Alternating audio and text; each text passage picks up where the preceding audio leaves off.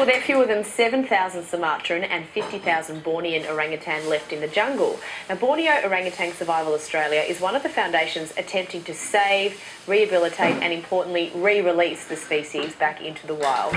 Here to talk about their efforts and the animal that shares 97% of our DNA, please welcome BOS President Tony Gilding. Hey, thanks very much. Good to be here.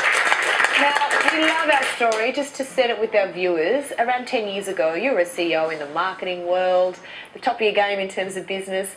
What led you to start working with orangutans? Well, I was lucky enough to travel a fair bit, and I dropped into Borneo, and I had a very close encounter with an orangutan. I sat there and I looked into his eyes, and he said, "Help." And it was just so, it was such an amazing moment. So you're really emotional. About it. Yeah, talking about so you came back from that experience. Yeah. Take us through the thought processes and what did you do? What did you change in your life? Well, being a CEO, I said, no problem, I'll fix it. So I thought, I'll come back to Australia, I'll fix the problem. Yep. And that was 10 years later, and I still haven't fixed the problem, but there's a lot of us working on it, volunteers mainly. And for the first time, there's a lot of hope because there's been some really good news over the last couple of weeks, and we can see a bit of light at the end of the tunnel. So the good news is, Tony, is that for the first time you've been releasing orangutans back into the wild. That's right, and this has been 20 years in the preparation, and of course the main thing is that you need to find the land.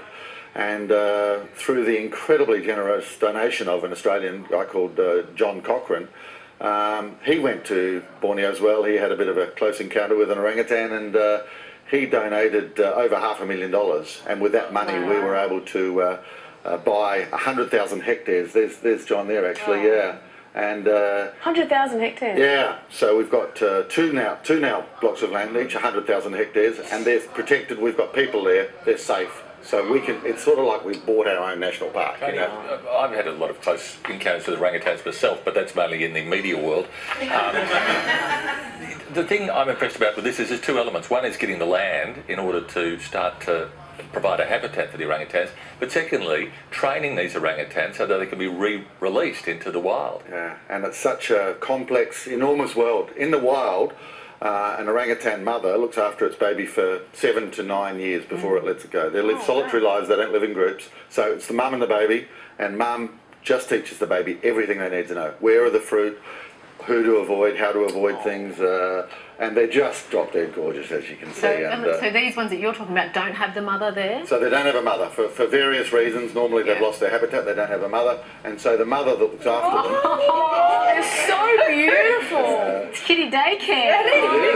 It is. So you guys, it's that hard balance, isn't it, between providing that role as the mum, but not being too attached so that they can then be released. Exactly, and that's why you don't see any pictures of us with orangutans. They've really got to be scared of people, because when we put them back into the jungle, we want them to leave that enclosure and we want them to run across the ground and get up in those trees and never come down. What happens when they are re-released? You've released a couple. What happens? Have you followed them? Yes, the tracking exercise is enormous. We've got about 60 trackers in the bush. There are now 21 orangutans been released. Yeah. We've got 60 trackers in the bush. Every morning they go to where the orangutan slept in its nest the previous night, and they follow it all day long. Now you can imagine in the steaming hot Borneo jungle, when you're trying to get through the undergrowth, and the orangutan, who's been doing this all of his life, is 50 feet up in the trees, running across or swinging between the trees, and you've got to keep up with them. It's tough.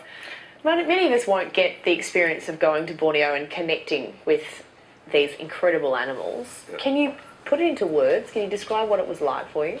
Well, when the orangutan was actually released, I was lucky enough to be there when a couple of the orangutans were released, and when they're released from the cage, it's just the most amazing feeling that he's back where he should be, or she's back where he should be. And they just went straight up the tree. Everybody was teared up. There were tears in the jungle. How do you avoid forming those attachments, though? Like you say, you can't because they need to go back. Yeah, but well, how I think do you it's hard for that? the mums. It's not so hard for me because we're supporting about 825 orangutans that we hope to get back into the wild, but for the mums that have spent all of that time with them, it's really like the loss of a son. But they're happy, they know it's going back. Sorry, by the mums, do you mean human mums? The human mums, yes, because they've got this virtually the same human mum for 7 or 8 years of their life. Do you feel, Tony, that this is something that when you hope you're going to live a very long life, but when you are about to go, that you'll sit there and go, I made my mark on the world? Well, I certainly can't take credit for the program, but I can. But you've been a massive... well, we've all been a part of it. But what I can say is that, yeah, absolutely. When life's down and things are tough, I get out my little iPad and I look at the pictures of the orangutans and I smile, and it gives me just such a great warm thing.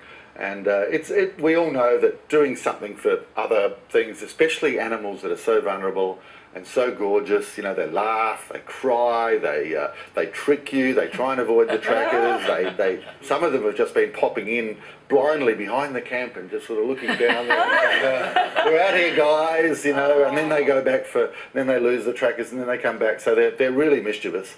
And they're such fun. They're great little animals. Oh, thank you so much. That is just so wonderful to hear that people like you are doing things like that in the world. Thank you very much. Can we all thank Tony? Thank you very much.